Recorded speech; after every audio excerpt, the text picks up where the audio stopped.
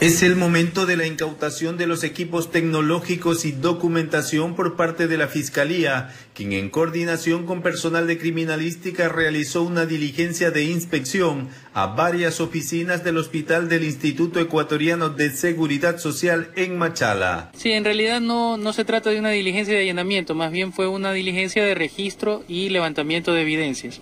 Sí, como ustedes pudieron ver, se logró recabar alguna documentación original y alguna evidencia informática que posteriormente va a ser periciada por Fiscalía.